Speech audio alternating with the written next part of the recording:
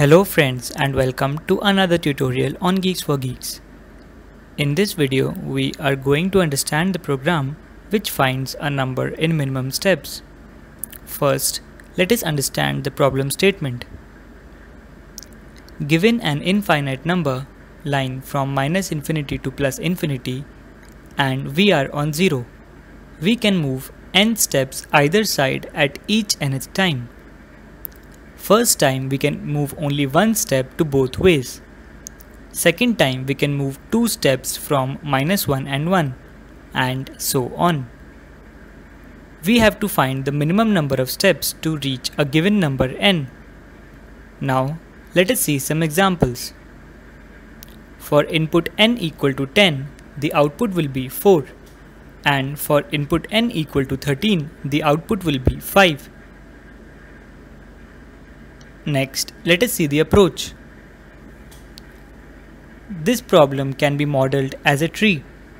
We put initial point 0 at the root, 1 and -1 as children of root.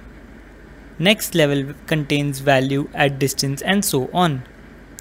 The problem is now to find the closest node to root with value n. The idea is to do level order traversal of the tree and find the closest node. Next, let us see the algorithm. Let's take the number to be 3. So, we pass 3 to find nth number. Then, we create a queue and a structure in which we add 0 as number and 1 as level and push the structure R into the queue.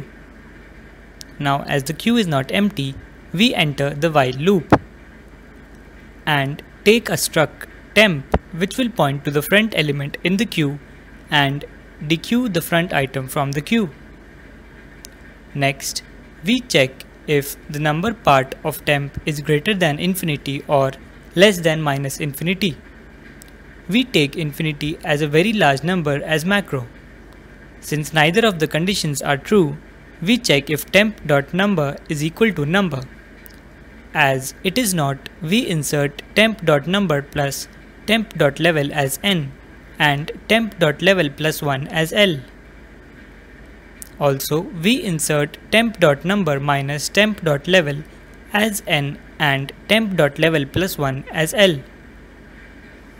Since queue is not empty, we continue with the while loop, and now temp will point to 1, 2 and it will be dequeued.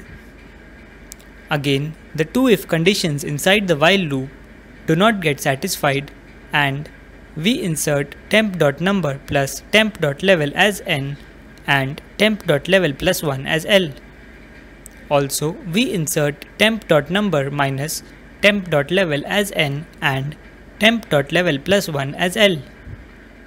We continue with the while loop as the queue is not empty. So now temp will point to -1, 2 and it will be dequeued. Again, the first two if conditions do not get satisfied and we insert children into the queue. We continue with the while loop and now temp will point to 3, 3 and it will be dequeued. Now temp.number is equal to n, so the second if condition gets satisfied and we print that we found the number at level temp.level -1 and break. With this, we come to an end of this tutorial. For any doubts or suggestions, please leave them in the comment section below. Thank you for watching.